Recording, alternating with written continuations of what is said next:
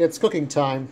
You know, when I'm not thinking about girls or video games or stunt doubles, I go over like, you know, what's to cook, what's for dinner. Not this one, but stir-fried scallops with vegetables. So, you know, you're supposed to have sea scallops, salt, pepper, broth, cornstarch, butter, margarine, package of red radishes, white wine, frozen snow peas, bamboo shoots.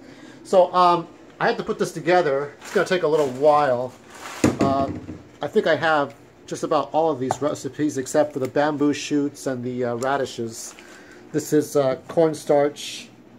That's what I'm going to use here. And then I have a bottle of white wine. It's almost finished. This is from Food for Less. You know, it's always good to get the store brands so you can save some money. If you're going to cook, you don't need to get the big name brands, save a few dollars. That's how I think. So we got white wine, we got pepper, we got salt, vegetable broth, the cornstarch, imperial margarine. This is going to be the scallops. This is from Target. I got my pan and my spatula, and I got my lid somewhere.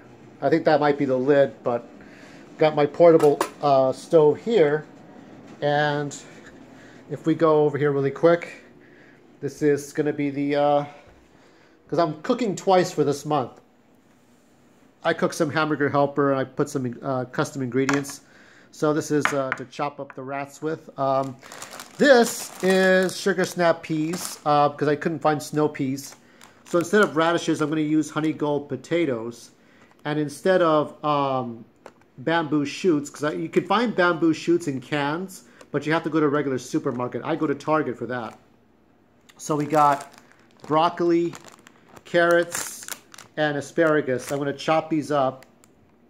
I'm going to divide all of the ingredients into threes so that I can eat this for 3 nights. And we'll just see how that goes, and I'll give you part 2.